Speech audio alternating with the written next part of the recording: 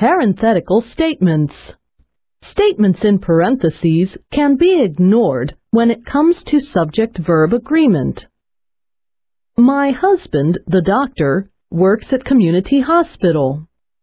My best friend, the one in the green shirt, wants to meet you. Sometimes commas are used in place of parentheses. His brother, John, lives in Sacramento.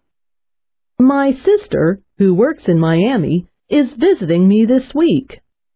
Mr. Johnson, however, was not amused.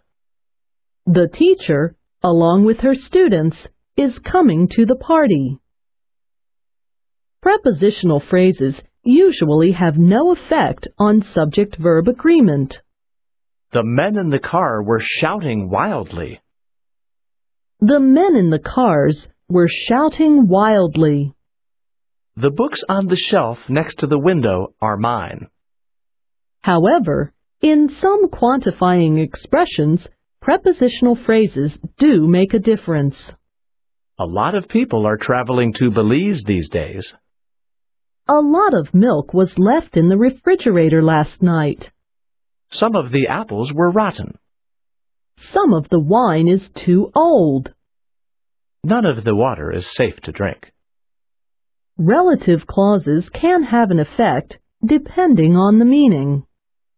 Mary is the one who takes care of applications.